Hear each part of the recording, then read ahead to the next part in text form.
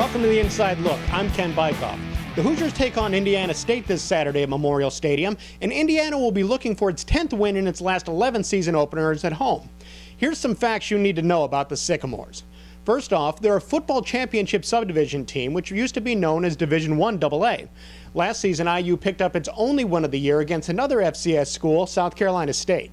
Indiana State has gone 6-5 in back-to-back seasons, and they are currently ranked number 23 in the country in the preseason FCS poll. The Sycamores are 0-3 all-time versus Indiana. You know, there are really three keys to the Hoosiers in this one. Number one, contain Shakir Bell.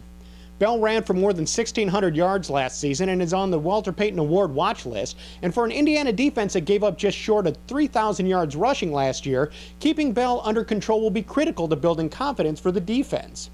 Number two, keep Ben Obaseki out of the backfield. Now, Indiana State's talented defensive end is a disruptive force, and he'll be itching to flush IU quarterback Trey Roberson out of the pocket. Indiana's offensive tackles have to get out of their stance quickly and force Obaseki to work every down to have a presence. And number three, play with some swagger on defense. The Hoosiers gave up 448 points last year and turned in one of the worst defensive performances in the country in 2011. But that was last year. With some new blood in the lineup and a fresh start, the Hoosiers can't allow any big plays early and must shut down the Sycamores' attack from the opening kickoff.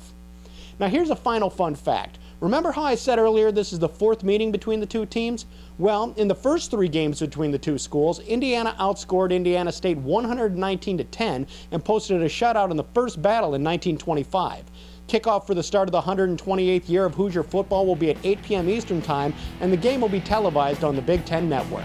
For the Inside Look, I'm Ken Bykoff.